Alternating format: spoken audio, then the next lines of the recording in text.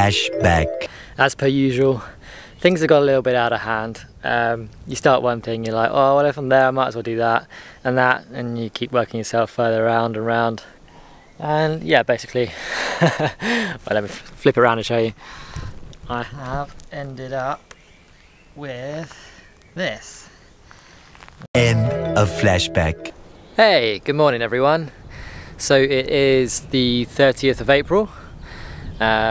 We're here in base camp and I am gonna get started on another project, more bodywork stuff. Yeah, have a look. I'll show you my plan for today or the next couple of days. See how it goes, you never know. Yeah, let me turn around. There we go. So this really bugs me.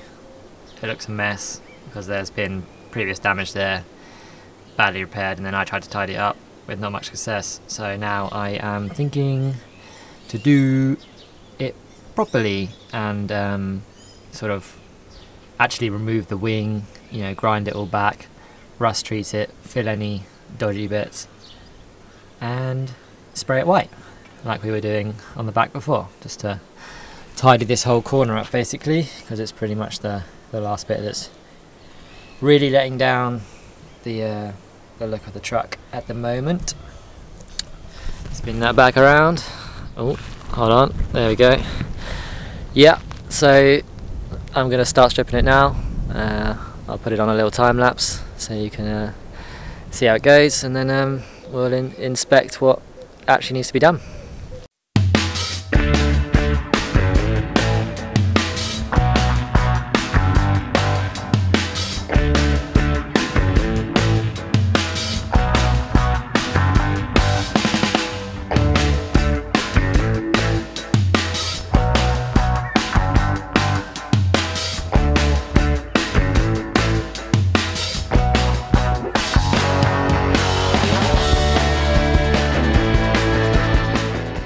One eternity later.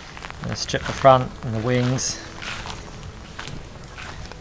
I've given it a wash already, but it needs all prepping because there's always there's some slight rust patches forming in and around, and I want to deal with it now while it's still just mainly surface rust, and get it all protected and coated all underneath too. Sort these wings out. This is what I actually did the job for, was to sort this mess out on the front corner of the wing. But it's escalated quickly. That's how it goes. I've got that one to sort out as well, and whatever you call it, panel that goes on the front, and needs a clean up and a paint. So yeah, I've given it a rinse down. Just boiling some hot water to do a hot soapy wash, wash everything down, and then start grinding and sanding and prepping it for paint basically. So yeah, let's get to it.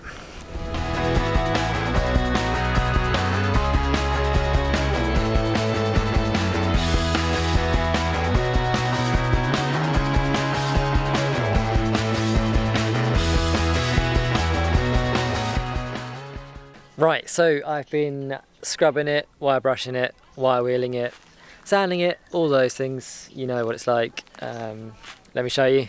This is what I've done for today, but I'm pretty much gonna leave it here. I think I've had enough now. It's been well, I started at about 10 and it's now 5-6 o'clock, so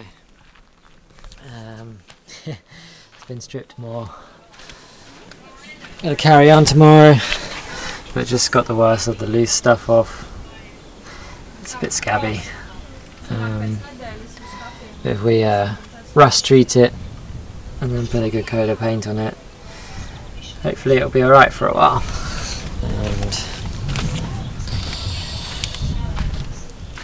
And the other side's not as well, it's different actually. It's not so bad on the front, but there's a few bad bits. On the back I've got to sort that, fill that, because that actually goes to the inside. And this car is 34 years old, so considering it's not too bad really. But yeah, I'm going to leave it there for tonight. I'm going to have a break and continue with this in the morning. Alright, see you there. Right, so it is a new day. Back at it. I've done a little bit already this morning, and I've gone over, finished up yesterday all the grinding back, wire wheeling, wire brushing, sanding and that, etc. Obviously I couldn't get all of the rust out of the surface, so I've gone around with me. You can't really see the label anymore, but it's Vacton. It's a rust converter. It's supposed to be pretty well renowned. I've had good success with it, so that's what I use as a rust converter. Also acts like a primer, stabilises the rust, converts it into a paintable surface, which is cool. Yeah, so I'll show you.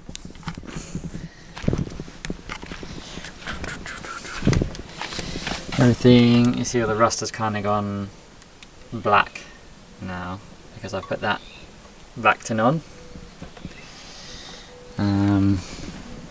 Used a little bit of filler in the places I've needed to use filler, and it's rough, excuse me. So I'll just sand that off, but it fills that hole that actually went through to the cab, which is not cool, because that's where the windscreen, you know, where there's the gaps for the water to run down, it runs down there and can run straight in, so it's a common problem. But caught this one nice and early and filled that, sand that before paint. Yeah, so that's where we're at. Let's continue. I'm also going to touch up some of the white bits on the body where we need to go in this gap anyway, because it was getting bits of rust in here, which you can see visually from the outside even when the wing's on. So I'm going to prime and white paint this area. I'm going to do this as well because this was a bit rough from where the area will come off and it had been filled badly by me. But just sanded it down some more, and it was getting like chips and things anyway, which were rusting. So I've just grinded those out, rust converted anything that's left, and we'll paint. A few moments later. Right, so that's those bits etch primed, and a couple of coats of just some white from the DIY store, a gloss white. Seems to be pretty good. Also did the bracket, because that, you know what it's like when you get those snorkel things or whatever, any kind of attachments, that the brackets normally end up rusting through pretty quick. So, and that one had, so chuck a couple of coats on that as well. Same on the other side. Yeah, just that pillar and in the gap around here. So that's where you can see still when the wing's on. So yeah, now time to get in here and get the. I'm gonna use a black paint, like a metal paint under there. Already treated the rust, so should be good to go. Let's do it.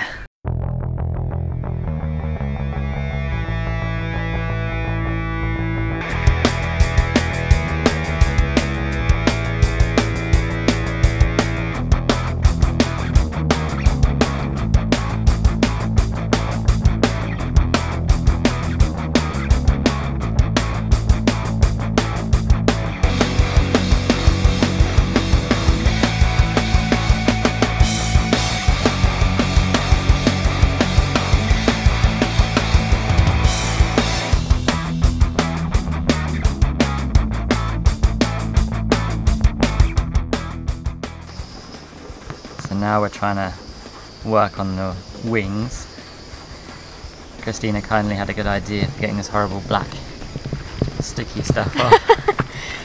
Very sticky, yeah. On the edges of the inner wing. It's got some nail polish remover and it seems to be doing the trick. Well, it needs to be used. Struggling to get for it something. off. So. Because we want to clean the inside of that lip and paint it with the metal paint, so this stop any more rust forming. This stuff is really horrible. It smells horrible, even if it says acetone free, but it does a job. So yeah. Slowly but surely. And this is what the car is looking like after a couple of coats of... No, sorry, one coat of paint. I've got to do another coat. The inner arches in the front and the right surrounds, and the other side too. Yeah.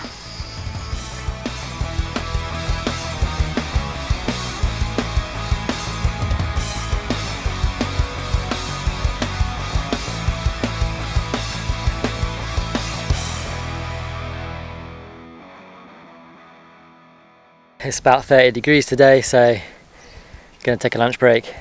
Got that prepped. And the other crash panel thingy.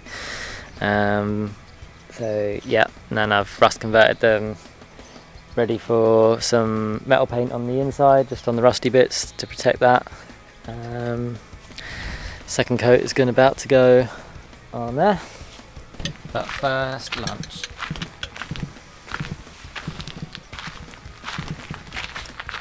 What we got? Avocado and eggy wraps. Looks delicious. Tuck in.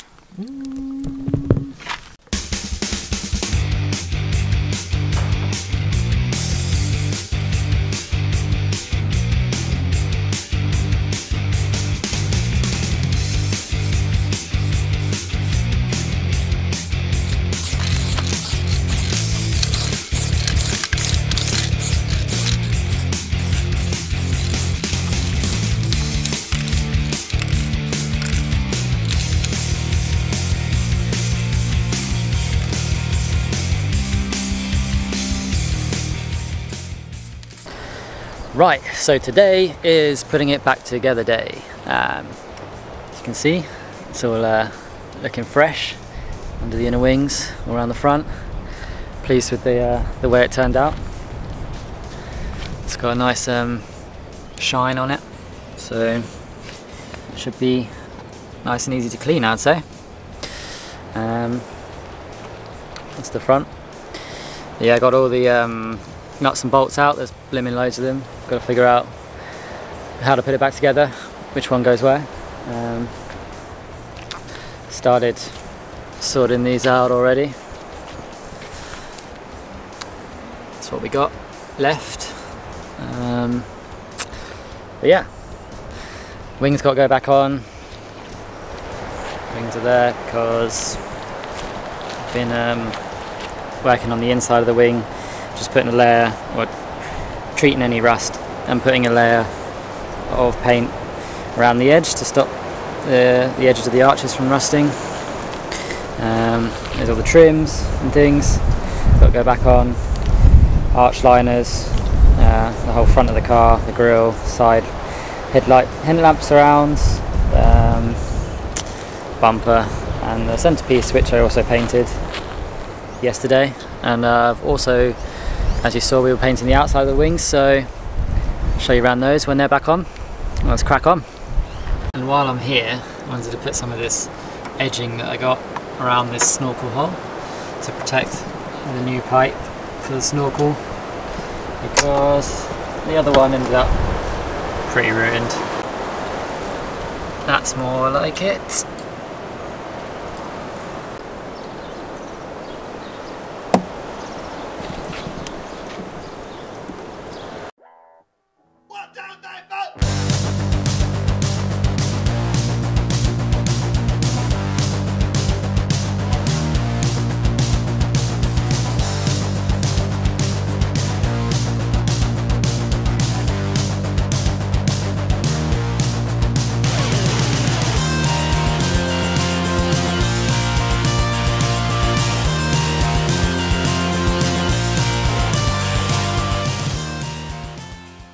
eventually. And she's done.